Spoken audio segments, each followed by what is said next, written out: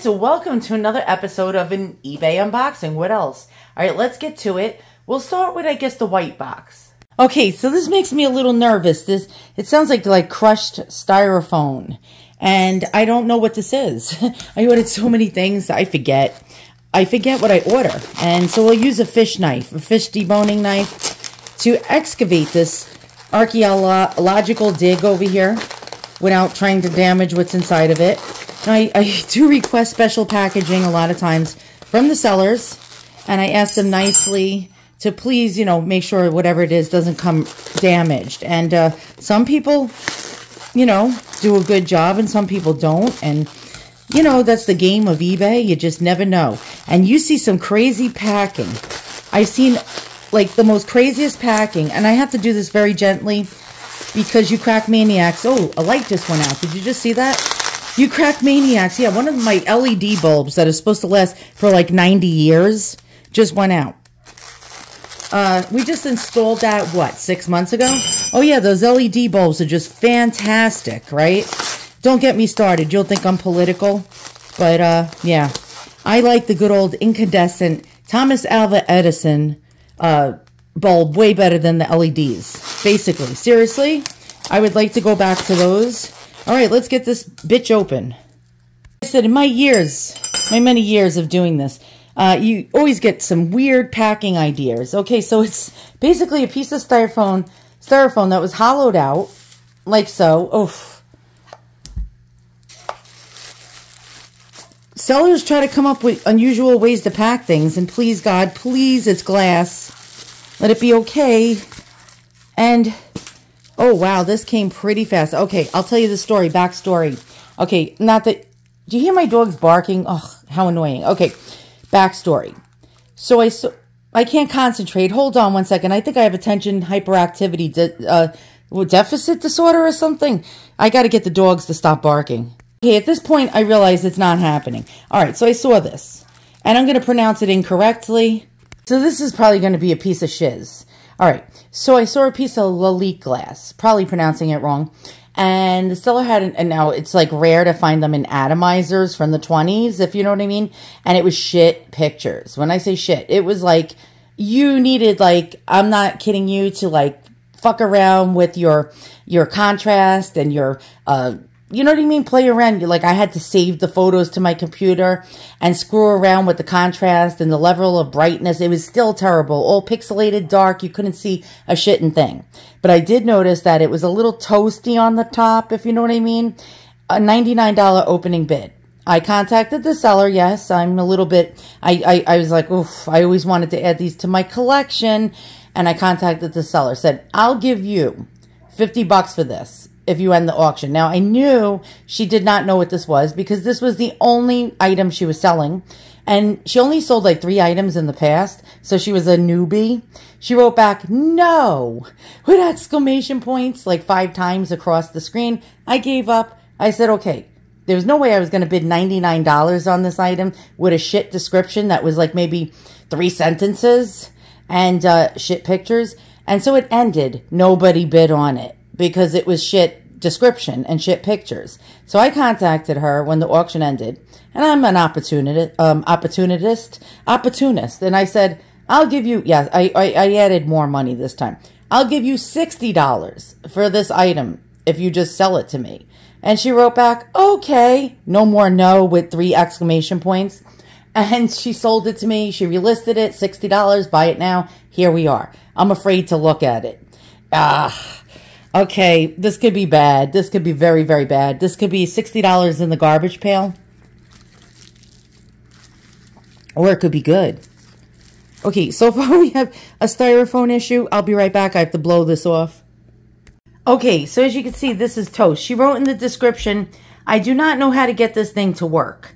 And I was hoping that the atomizer, this is a piston pump. I'm like a freak about piston pump atomizers. She said, don't know how to get this to work. Does that mean it doesn't work? Or does that mean it might be fucking busted? Excuse my language. I know, I have a truck driver's mouth. We're about to find out. All right, so let's look at this first. Hold on.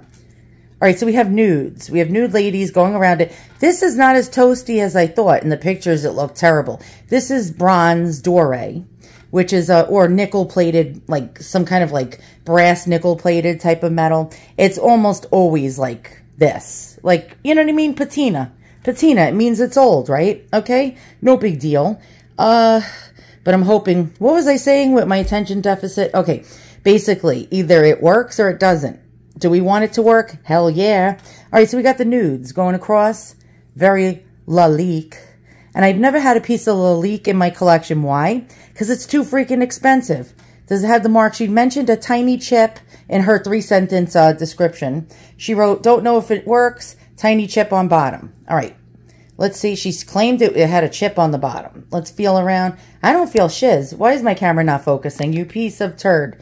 Okay, oh, we got the marking. It says Lalique. I think that says Paris. No, France. Lalique, France. And what's this say? I can't see. I'll be able to see it when I see the video later and I blow it up on my huge 27-inch screen. Okay, something Lalique. All right, does it work? Does it work? Now, I don't even see really the chip she's talking about. She claimed it was on the bottom. Yeah, I really don't see it. Did it mysteriously disappear? I sure in hell's hope so. All right, does this work? Ugh. All right, so basically how these work is you press down the button, turn it counterclockwise or clockwise to open or shut it. We'll find out on this episode of Did I Just Waste 60 Bucks? Well, fuck me. Well, fuck me dead. Fuck me dead. Oh, shit. It's not working. Wait, hold on. Yeah. Can I fix it? That is the question. I'm one of those. I don't give up until I fix shit. We'll figure this out. Sometimes the mechanism gets stopped up because perfume gums up inside this. All right? And so that could be our reason that this button is seized up. Let's go ahead and take a look. Oh, yeah. I see a lot of crust in there. I'll be back. All right. So I cleaned it as much as I could with Simicrone. And I cleaned the inside of the bottle. It was filthy. And now you can see like the luminescence of almost like a moonlight type of look to the crystal. My hands are covered in Simicrone and polish. And so, excuse me, I got like all dirty. But, okay, this little button on the top, I suspect was never supposed to extend upwards like some of them. I think it's just a button that you just press. It's just not working. I took the mechanism apart. I took everything apart, cleaned all the gunk out. It happens. Shit happens. So this is just for display. So let's go ahead and take a look at the beautiful... Come on, focus, enhance, damn it. Okay, there we go. The beautiful Muses. I think they call these women Muses. Let's check it out. Let's turn it around. It has its original cap and chain. Sorry, I need a manicure. And it does say something. Let's try to focus on that. It says, we'll find out. Oh, made in France. Well, no shit. Some different companies actually made these atomizers or piston pump bottles, and they made them in different like tops. So you'll see some with more fancier tops, some bigger, some smaller. This one is one of the small squat bottles. They're not, they did make them in bigger sizes. Unfortunately, I thought this was going to be the bigger one. But for 60 bucks, I am definitely not disappointed. Let's go outside, take a quick look at it in the light, and then we'll go over some of these bottles, what they sell for, and more of the history of these bottles. First off the bat, for me to get one of these in my collection is actually amazing because someone's playing rap music right now. I'm going to get copyrighted.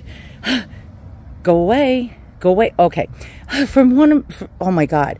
I get distracted so easy. For me to get one of these in my collection, it would never happen. Can't afford the retail value of what these are worth. But this is really beautiful, although it does not work. A lot of antique or vintage perfume collectors, when I say perfume collectors, I mean the bottles, want them to work. Well, I mean, who doesn't?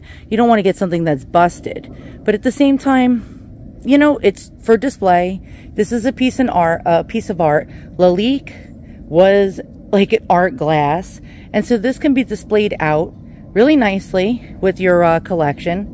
Let's go ahead, look at the bottom. I really don't see too much damage. The bottle is in really good shape.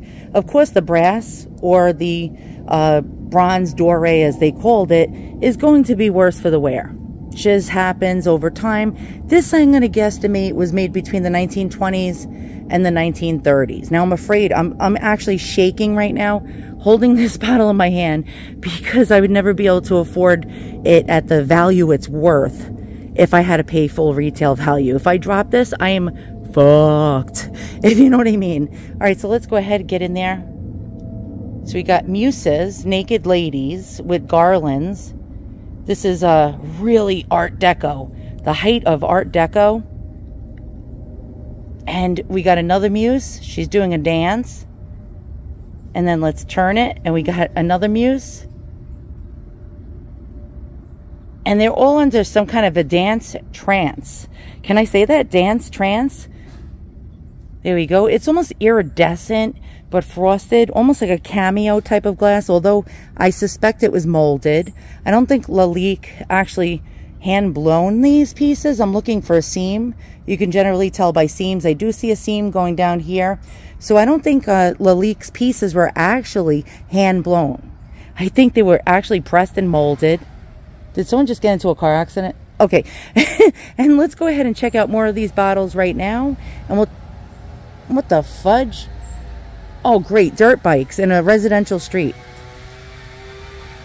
Really? Every time I try to do a video. We're doing dirt bikes right now. Can you imagine this? In suburbia, you're not allowed to do this. You're breaking the law. Breaking the law. Breaking the law. Breaking the law. All right. I'm going inside now before I lose my mind. All right. I'll be honest with you. I collect these piston pump atomizer bottles. And the Lalique was a real letdown. And I noticed that I had like schmutz inside my nails as I was taking the video outside. Sorry about that. I told you I was cleaning this goddamn thing. I even have, I have all my tools out. I was like doing all sorts of shit to it. And I even washed my hands. But when you have long nails, yes, it's hard to get the schmutz out of the inside of your nails. All right. So, Lalique, you let me down. I mean, I really think you're beautiful, but I don't think you're that. Like, what was all the like hoopla over? Like, seriously. All right, cool. So we got some Muses going around the bottle. Yeah, it's beautiful and shiz, but you should have did something better about your top parts.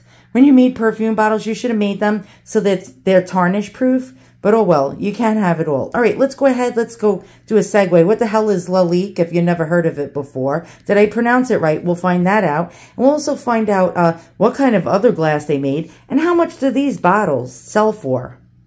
And what the hell is a piston pump atomizer? Yes, I did a how to pronounce Lalique, and I found out it's pronounced not Lalique, Lalique. Like you got a leak in your boat, right? You got a boat and it's got a leak in it. Pump travel atomizers, and you can find many different ones at different price ranges, all from that time of the Art Deco and before period. Somewhere in the 1890s to about 1920s, pushing it in 1930s, they made these horrible, terrible piston pump travel atomizer bottles. Some buyers may be interested in seeing if your bottle's plunger works, or you may be stumped on how to open it, blah, blah, blah. Well, guess what? It didn't work. Cleaning. Look at your bottle. The mount has 2 parts. Try some WD-40. Couldn't find WD-40. Why? Because my heinous husband put it someplace that I can't find it. It basically says don't attempt to open it up with pliers.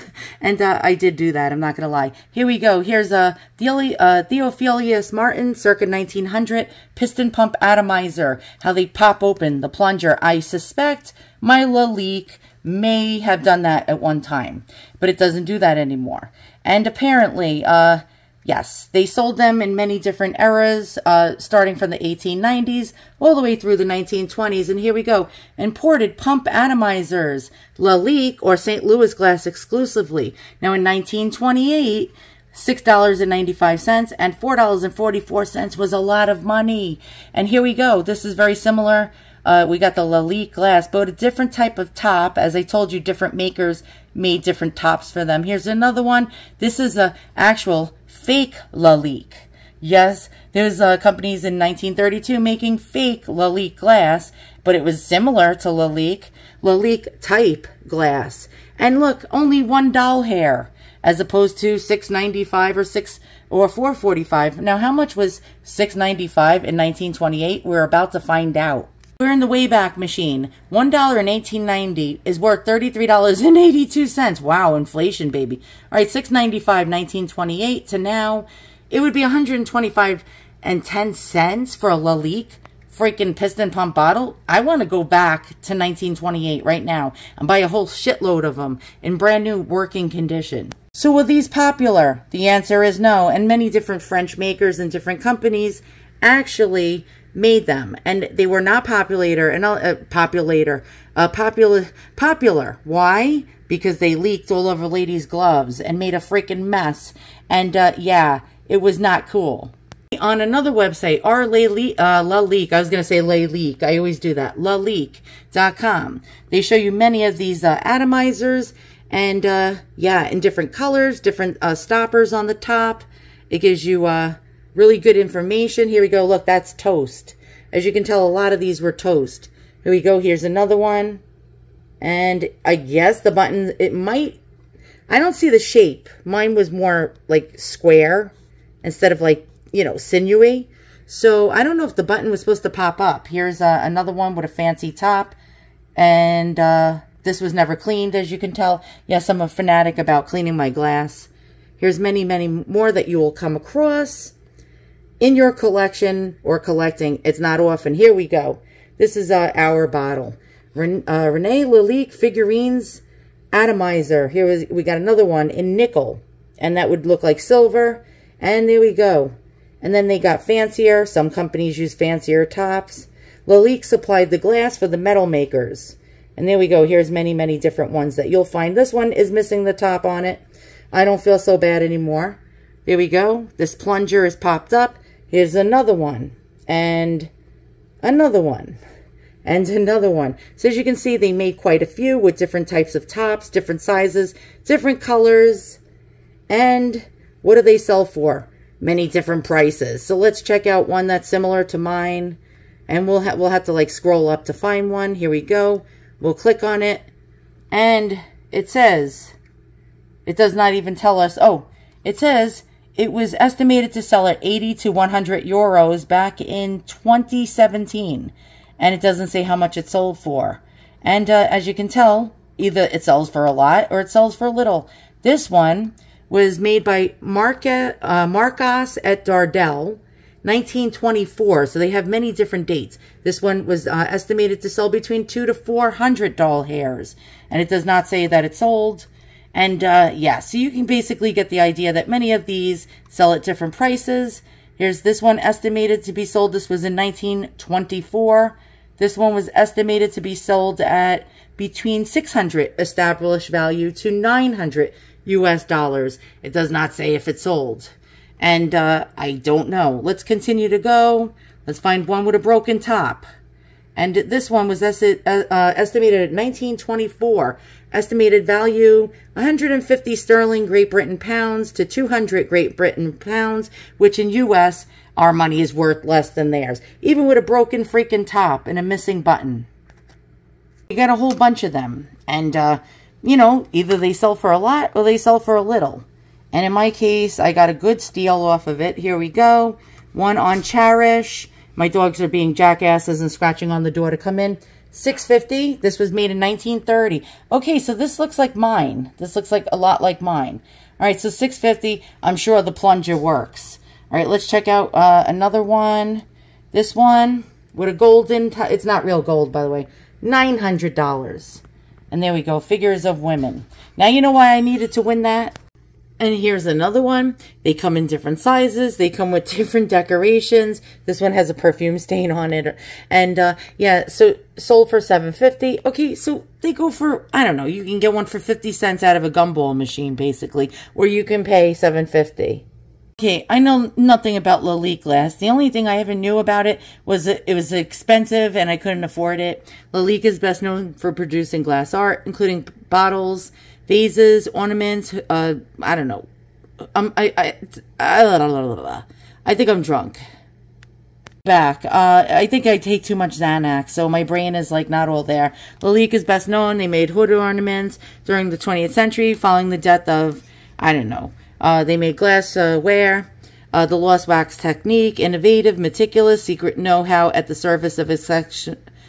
Xanax does this to the brain. Exceptional creations and work. That's what happens when you have anxiety. It turns your brain to mush. The surface of exceptional creations and works of art. The procedure also employed by Lalique, I don't know, until 1930 provides a unique texture and peerless level detail. How can I tell if my glass is Lalique? It has pieces made before 1945 were signed with an R in front of the signature to signify that they were made by René Lalique. Let's check out mine. Can we even see the R? Have no clue. Don't even give a shiz. What's so special about Lalique? Lalique is a prominent name to art glass connoisseurs. I can pronounce that. Best known for intricate nature-inspired glass designs, the luxury brand was founded over 130 years ago in Paris by visionary craftsman René Lalique, 1860 to 1945. Interesting. Do they still make glass? The answer is yes. What makes it so expensive? It's like the Louis Vuitton of glass. The most expensive pieces of Lalique tend to be René Lalique's Sur Perdue works, unique creations cast by lost wax process that necessitates that the mold is broken in use. Understandably, Sur Perdue Lalique exists in very small numbers. Well, no shit, Sherlock. Do they still make Lalique? Today, Lalique produces an array of luxury products. Would I buy it now? No, because it's not antique.